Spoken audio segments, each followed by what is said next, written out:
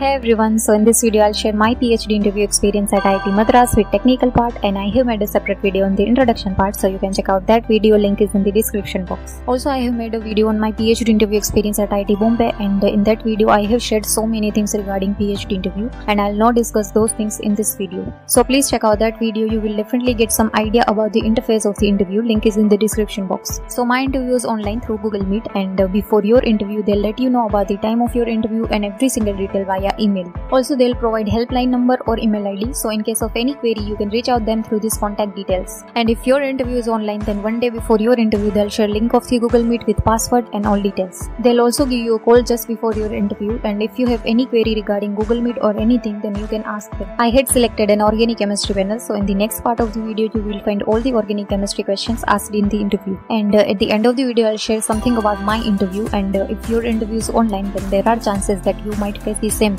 So watch this video till the end. Now let's start with the technical part of the interview.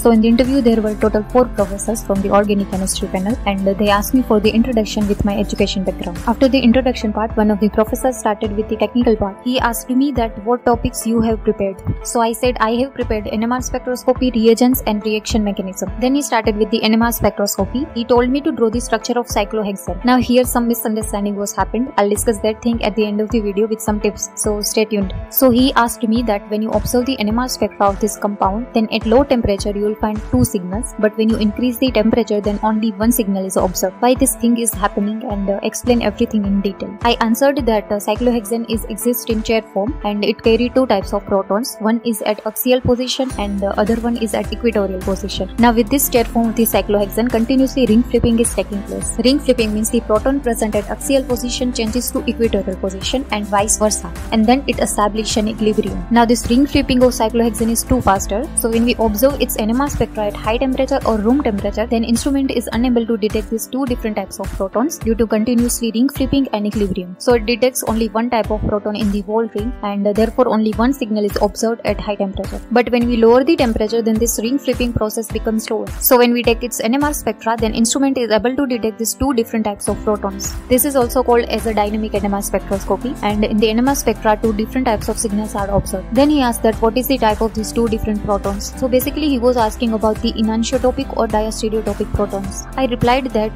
these 2 protons are giving 2 different signals, so they must be diastereotopic protons, because enantiotopic protons don't give 2 different signals in the NMR spectroscopy. He said okay, correct. Then second professor started with the other question. He asked me that draw the structure of phenol and benzoic acid. Then he asked that how can you separate these 2 compounds. So this was so basic question, because we had performed this experiment in our bachelor's during the separation of acid, phenol, base and neutral compounds. So I said with the help of sodium bicarbonate. He said how, explain everything in detail, and what type of compound is formed after the end of the reaction. So I answered that sodium bicarbonate is base and benzoic acid is stronger acid than the phenol. Now base generally likes to react with a stronger acid, and only benzoic acid will react with sodium bicarbonate with the effervescence of CO2 gas, and at the end of the reaction a sodium benzoate is formed, which is highly water soluble. So it gets dissolved in the solution and phenol will remain in the solid form.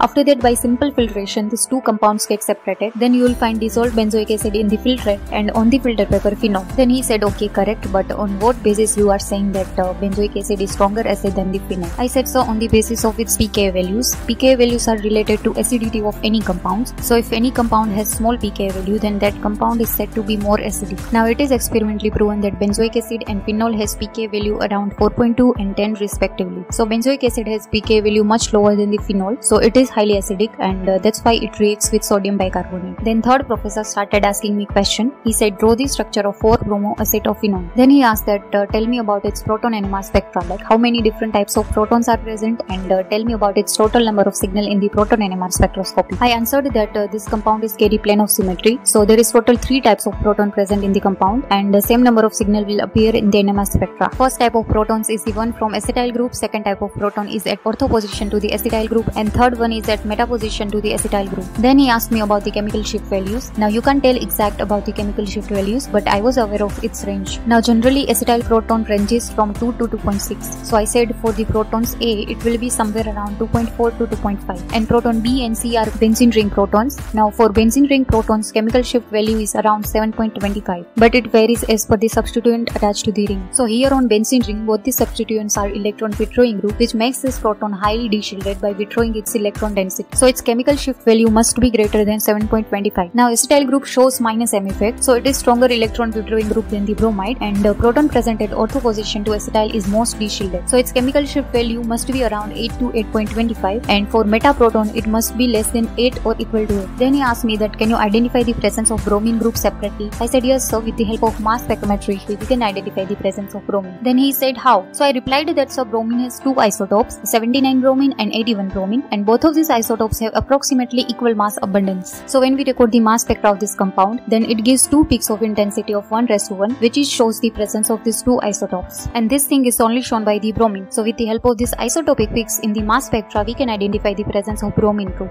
Then fourth professor gave me this reaction. He asked me that show me its mechanism and tell me what would be the final measure product. So just looking at the reagent and the given conditions, I got idea that it passes through the benzene mechanism. So first step is abstraction of this acidic proton by sodium amide base, and then leaving of the bromide group as a leaving group, and the formation of benzene, which is an intermediate. Then sodium amide is act as a nucleophile, and formation of these two products, in which product A is major and B is minor. Then he asked that how can you say that product A is major? I answered that so in the benzene mechanism we generally don't consider mesomeric effect, only inductive effect is considered. So OCH3 group is only shows minus I effect, and because of that effect a negative charge is stabilized at ortho carbon of the OCH3 group and a positive charge at meta carbon of the OCH3 group. So NH2 group is attacked at meta carbon, and that's why product A is major product. Then he said that is correct, but why do mesomeric effect is not considered in the benzene mechanism? I tried to explain them these things through the angle strain and all the things, but I wasn't sure about the exact answer. So answer is simple. This triple bond is created due to the overlapping of these two sp2 hybridized carbons. Now two hybrid orbitals of this triple bond are directed slightly away from the ring. Also extent of overlapping is very poor, and that is why resonance is not possible. So only inductive effect is considered in the benzene. And that's how my interview was ended.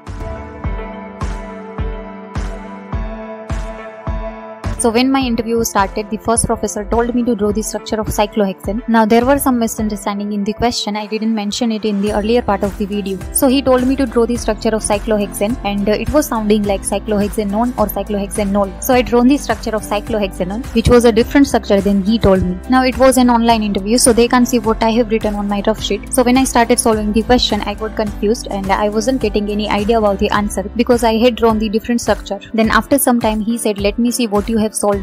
So I brought the rough sheet in front of the camera. Then he said, you misheard it. I said cyclohexane, not cyclohexanone. And then I explained everything in detail. So main point of telling this thing is that my initial 5 to 10 minutes were passed in this misunderstanding. Now when you start your interview with confidence and initially this type of things happened, then it might affect your confidence. And sometimes we started doubting ourselves like I can't solve this question and all. So that is why I'm saying if this type of things will happen with you, especially if your interview is online, then that is completely fine. Don't lose your confidence and try to be calm. And in case of any doubts, ask them twice. So after these things they were laughing, and one of the professors was like, with this structure how can you reach the correct answer? And I was laughing too because it was just a misunderstanding. After that I was asking them twice and confirming all these structures before solving any questions. So yeah, that's all for my interview at IIT Madras, and I hope this video is somehow helpful for you, and please don't forget to like, share and subscribe. Thank you.